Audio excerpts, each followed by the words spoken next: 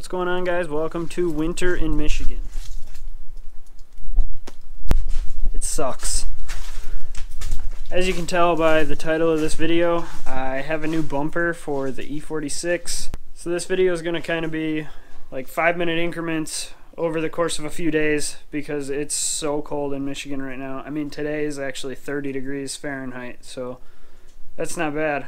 But it's been like single digits Fahrenheit and not fun to work on stuff in the cold. Your hands get cold really fast.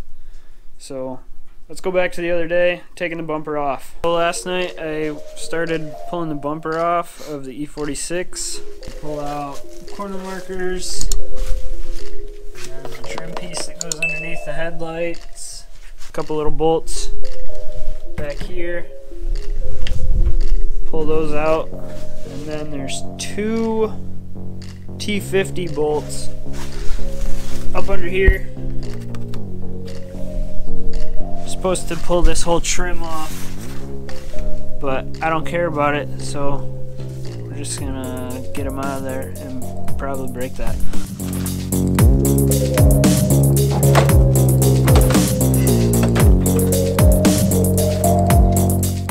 Bumper's off. Gonna pull these horns off because I don't even have a horn button, so those are useless. Gotta get this out of here so that can go in the new bumper, which is still on the way. So we'll pick this up when that shows up. Alright, you guys, I'm really excited. Got the new bumper in, so we're gonna open this thing together. So definitely, like, I thought about going ZHP, but I don't know, I really prefer the look of the ZHP if it has that front splitter on it. But that's just more money I was gonna have to spend, so why not just spend money once, buy an M3 wrap, have a Coke and a smile. I'm absolutely really hyped on this thing. It looks great for being just an eBay cheap $200 free shipping bumper.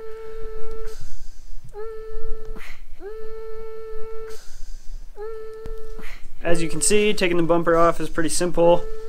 However, the crash bar and the bumper come off as a full assembly, so you have to separate those, which there's not a spot on the eBay bumper to mount the crash bar to, so I decided to just bolt it back up with those T50s, and we're gonna hope that this works, and then I can just slide the bumper cover over it.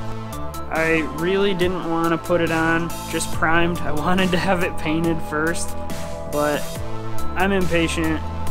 The whole car is gonna get painted at some point eventually, and I have a really great idea, so we're just gonna rock it multicolored for a little while. Just having this thing sitting here, I'm so hyped about it.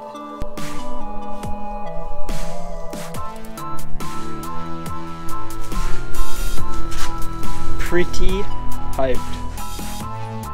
So partially close the hood, get a better idea.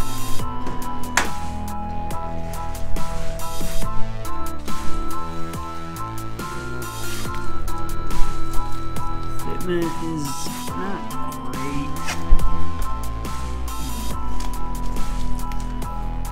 You got real fenders. Anyway, this thing's gonna be low.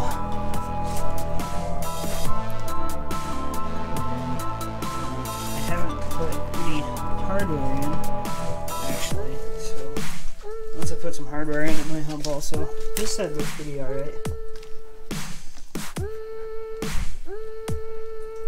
Not flush, but decent. We'll get this thing all bolted back up, throw corner markers back in. I'm not going to run fog lights because the OEM fog lights are a different shape. The ones for this bumper actually kind of sit like flush right here, so they have a kind of like a flat face that's angled back with the car. And I didn't buy them because I'm an idiot, but maybe later, or not, who knows. We'll find out though. And I almost forgot, here is the winner of the Super Clean giveaway.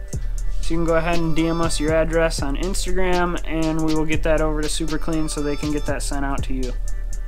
So I'm going to get this thing mounted up. That's going to wrap up this video. If you guys want to watch me learn how to drift and probably mess up a lot and laugh at me, then that's cool. Hit that subscribe button. Otherwise, if you want to follow along with the E46 build, or Jake's Turbo LS 240, or the Drift Tacoma, or the IS300, or any other build that we have going on right now, then hit that subscribe button, hit that like button, share this video with your friends. We really appreciate it, and thanks for watching. We'll see you in the next one.